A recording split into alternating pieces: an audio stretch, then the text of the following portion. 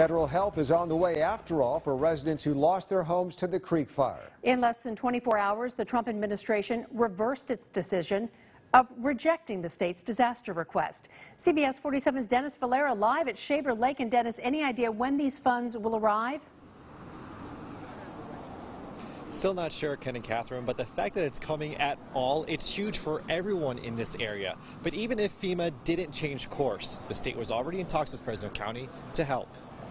It's amazing how hot it burns down to just ash. Mark Hansen is one of the many along Albury Road who lost everything. His family is already working on rebuilding their home of 15 years. But even with their insurance, the cost for getting the property cleaned up is getting pricey. With California law, you want these licensed contractors, and what the California Fair Plan is going to pay for cleanup doesn't come close to the coverage of cleaning it up.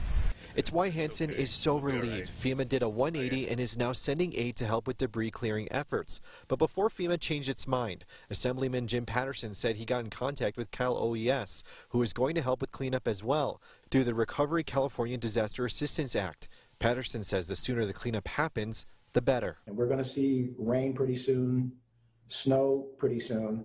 If we don't get into those areas quickly, we're going to miss this window.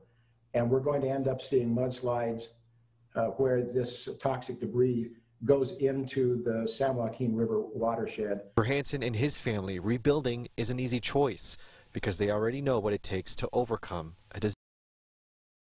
10-year-old